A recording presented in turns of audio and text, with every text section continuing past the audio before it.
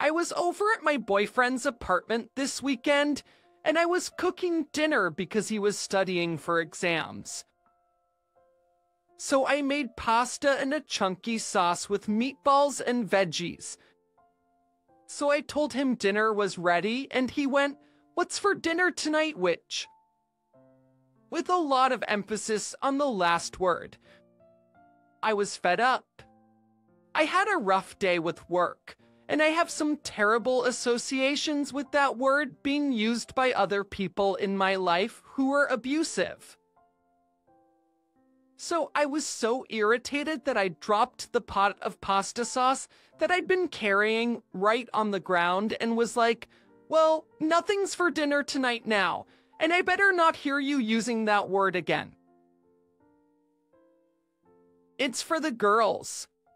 He was freaking out about how the sauce had landed on his rug, and he even said, "You're seriously acting like a witch right now." I don't know what else to call it. I just walked out, got takeout for myself, and went to my friend's house. She thought it was funny, but my boyfriend was furious. He kept texting and calling and sending me voice memos, trying to explain that saying "What's for dinner tonight, witch?"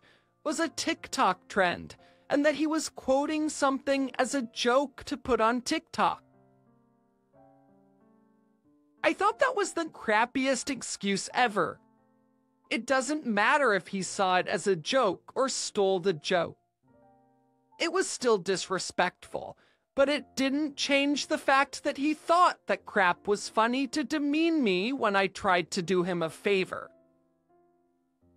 So why did I come over here when he was studying to make a home-cooked dinner, and he decided it was time for jokes?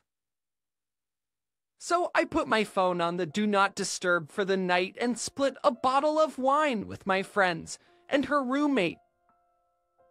The following day, he was sending me angry texts demanding that I clean his rug because he was too busy with exams to do it. I was shocked he left it overnight. That's disgusting. I texted him back saying, yeah. So that's the witch text, honey. Leave me alone till you're ready to handle your cooking and cleaning, because this witch isn't anymore. Also, it's vile you left that soaking in all night.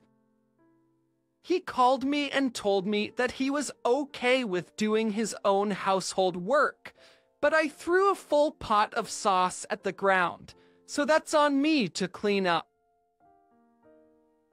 I told him, "Yeah, no, I'm not comfortable doing chores for you if you see me like your witch."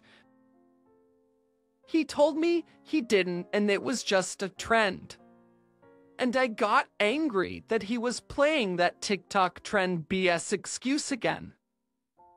And I told him, "Well, I'm starting a trend called saucing, where as a little joke, people throw pasta sauce around. You can't be mad because it's just a little trend, a little jokey joke, just a little prank, bro." He got really angry and hung up on me. And now I'm seriously wondering if this dumb TikTok joke will end things between us. Am I the idiot for how I reacted when my boyfriend asked me, "What's for dinner tonight, witch?" Not the idiot. But your gut response, shock and rage at him taking you for granted, to the point of demeaning you, was the right one from the beginning. His leaving the mess overnight and expecting you to come back and clean it up confirms that he doesn't respect you. Like, seriously? He left the sauce on the floor overnight in his apartment for her to clean up. What's it going to be like if they stayed together? One day she gets home from work and the baby is set in his own crap all day. And he's like, "Oh, it's your baby. You had him, you changed his diaper, or oh, you left dishes in the sink after cooking." I'm not cleaning them up. I didn't make the mess. Exactly. Suppose it was just because of this stupid trend. He could have cleaned it up and sent you apologetic messages and asked for a chance to prove it was just momentary insanity, and it wouldn't be repeated and that he would make it up to you. That's the nerve to call you a witch, period, but to do so while you're doing him a favor. I googled the trend, and it's all about seeing how women react to a knowingly offensive comment, and usually they're offended. These jokes aren't funny. Well, he reacted. He got his wish, messed around, and found out. He needs to grow up. So I, young female teen, have 3 younger sisters, and then there are my parents. And whenever I try to watch a movie or show with them and ask one question, everybody gets mad and just tells me to watch. Sister, if I'm telling one of them something that I thought was important or interesting, they get irritated and tell me that I talk too much. 2 of my sisters are Sarah, younger teen, and Judy, tween, while the youngest, Sophia, toddler. Just like if I try to tell my parents something after asking me about it, they don't listen to my response. And one of my sisters will say, "You know that no one is listening to you, right?" Or like sports, they don't care, just stop. Or if I give my opinion on something, everybody tells me to just hush, and that if I'm saying it, it doesn't matter. Just yesterday, Sarah asked me something, and I said no, and she continued to badger me about it. So I said no is a complete sentence, and she didn't believe me, and I tried to explain. We looked it up and I was right, and she got mad and told me to just shut up, and at the same time, my mom didn't say anything until I said something. Recently, we were watching some show about dogs, and they showed a dog with cropped ears and a docktail. So I said how I didn't like that, and how I didn't like flat-faced dogs either, and they all told me to be quiet, that they didn't care, and that I was just talking to hear my own voice. So I left the room and went to my room. I played my Switch Lite and was minding my business, and my dad came in and asked why I had left. So I explained why, and he got mad and told my mom, who then got mad at me, and they both lectured me saying how family was important. So I explained to them why I don't spend that much time with them anymore, and how what they say makes me feel a certain way, and how when I tell them things, it means I just found out or just remember. And I don't want to forget because my memory sucks, and that I just want to spend time with them, and how they all gang up on me whenever I say anything. So am I the idiot? Not the idiot. You're not a piece of furniture expected to sit there and not talk. If they also expect you to treat them as a family and spend time with them, they need to make a mutual effort to treat you like family. If they're not going to be respectful to you, then they don't deserve any of your time or respect. One of my children said to the other, "You know, no one is listening to you, right?" to the other kid. So we immediately addressed it and said that that's not how we talk to each other.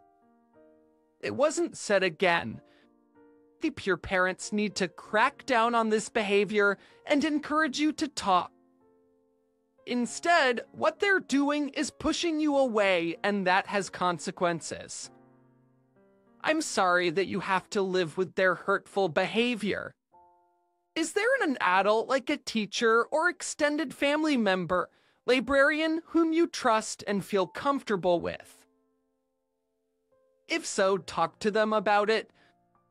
Most human beings need validation and support. It won't get you out of this situation, but it will help you to feel a little better and manage your feelings until you're old enough to go out on your own. Also, I think you need to get tested for ADHD and autism. Jesus, let's stop with the flying diagnosis. Why would Op, through this little piece of text, be characterized as someone on the spectrum or with ADHD? This is normal children's behavior.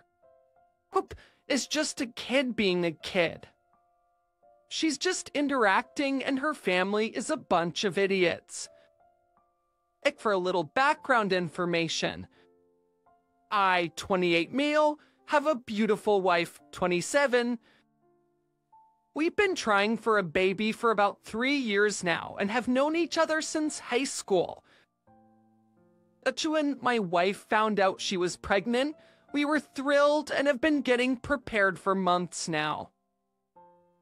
She's 9 months pregnant. My dad is a real idiot, but he keeps me employed. He owns a nice Italian restaurant my family has run for decades. I've worked there since I was about 15 and I'm now head chef. The problem is he treats his employees pretty bad, including me.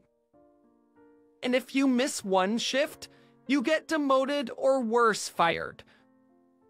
I was in the middle of a very hectic shift on the busiest day of the week when my mother-in-law called, saying my wife had gone into labor and I needed to get to the hospital immediately. When I asked my dad if I could go, he said, "You can go if you're okay with being unemployed," which I couldn't risk because after the baby was born, my wife would be off work for quite a while to be a stay-at-home mom. My dad was so mad at the idea of me leaving. Because he was understaffed and really needed my help. When I tried calling my mother-in-law, she wouldn't pick up, so I just kept working, and I thought I could explain myself later. Later, when it was time to go home, I drove to the hospital, but my mother-in-law and her sisters refused to let me in the room and called me names like a bad father and a bad husband. When it was finally time to leave the hospital, my wife and newborn son went home with my mother-in-law, and they hadn't spoken to me in days, even when I tried to apologize and explain myself. I thought I was doing the right thing, but I need to know. Am I the idiot? You are the idiot. Here's a newsflash. Lots of restaurants need staff. You should have gotten out from your father's thumb a long time ago, before it affected your wife and child. I'd say more, but I don't want to hold you up because you have a lot of groveling to do. A lot. Oh yeah, Dad's already understaffed and will fire the head chef for leaving because his wife went into labor. So that's going to make him some money. The presence, my mother-in-law's probably saving his butt from getting set alight by the power of his wife's rage and hurt. Groveling? I'd be surprised if he isn't being served divorce papers. Let her go through, potentially the most traumatic experience of her life without him, so his dad wouldn't be upset with him. Okay, cool. She and baby are not your priority, even if it's a potentially life and death situation and you'd rather risk losing your wife than your job. Got it, loud and clear. Of course you are the idiot. The ET, an ORT. Why would you even ask? You had cards in your hand, son. You forgot to play them? You should have taken your knives and said, Good luck with never seeing your grandchild then, and disappeared into the night. You had all the aces. Him facing his wife for saying that. Being the grandparents that won't see their grandbaby, you know all the recipes and how to follow them. You didn't play them because you were afraid. Getting one more saltimbocca out is not worth missing your child's birth fourth. You did wrong. Today, my brother's fiancé said, I'm only allowed to bring my ex-girlfriend to their wedding. And I will no longer have a +1 because they don't want any strangers at their wedding unless it's her. I also must tell her by Thursday if my ex will be going too, or else my ex can't go. My ex and I broke up 4 months ago, and we've still been on and off, but more on than off. So I assume she'll be going with me to the wedding. 3 months in advance is still unknown. I'm not very close with my brother and his fiancée, but my other brother has told me horror stories. She was given a very large sum of money from both sets of parents, but is massively over budget. She's also invited about 100 too many people. She's also invited people hours after meeting them to her wedding. She has also said, I want to invite as many people as possible. Successively invite as many people as possible so that we can get lots of gifts. Today she said that if my ex isn't attending, my +1 will be rescinded. I replied that it was my brother's wedding, and that I could bring whoever I wanted. She then replied no, and that she didn't want any strangers at the wedding, and only people that were meaningful to her. At this point, I went off on her and said I knew that she had invited about 100 too many people and had also invited people after knowing them for an hour. So her argument of not wanting strangers is invalid. I also said my parents are paying for half her wedding, and I'm paying thousands of my own dollars to attend their wedding and bachelor party. I told her I found it very hurtful that my +1 was being taken away because they invited too many people. Am I the idiot for telling her this? That's it. There are about 350 people going to this wedding. You are the idiot. Oh, what 100 of them I've here? You don't have a random +1. You have a partner who is invited. It's very common not to offer +1s except to people in serious relationships. Hence, it's actually pretty generous of them to allow this on and off nonsense to count as a relationship and include your ex. You cannot bring whoever you want to your brother's wedding. You seem to have it confused with your wedding. Your opinions about the rest of the guest list are irrelevant. The rule is nobody they haven't met, and she's met all those people even if you don't think it's for long enough. Not the idiot, but dude, you need to go to this wedding. It'll be a crapshoot, and you have front row seat. We'll play our little reindeer games. I mean, who cares? Tell her your ex is your +1. If you're on the outs at wedding time, go alone or with someone else. By arguing with her, you're just feeding into her bridezilla drama. Think about it. If you show up with a rando without telling her, you get to see the Wicked Witch melt. If you're with your ex, you both get to laugh at the drama. Either way, you win. Yes, enjoy the crap show because I'm guessing it's just the opening act. Her drama will not stop at the wedding. You will get to see and hear about it until the divorce. All other stuff aside, if she specifically wants your on again, off again X there, she should have put her name on the invite. X unless they're afraid you're bringing a literal clown as a +1 in a blank check. All the focus will be on them. You should be allowed to bring someone that is there for and with you. My husband and I in our late 20s recently had a baby. My husband's sister and her husband did too. There was some slight tension at the beginning of both of these pregnancies. Our family knew about our journey. Obviously, everything was planned in advance, so they knew when the pregnancy would begin. When my sister-in-law and brother-in-law announced their pregnancy about 2 weeks after we celebrated our successful embryo transplant, we were slightly annoyed. We kept this annoyance to ourselves to not rock the boat, and we knew it was irrational. Now that our children have been born, ours a boy, theirs a girl, we have 2 very different experiences.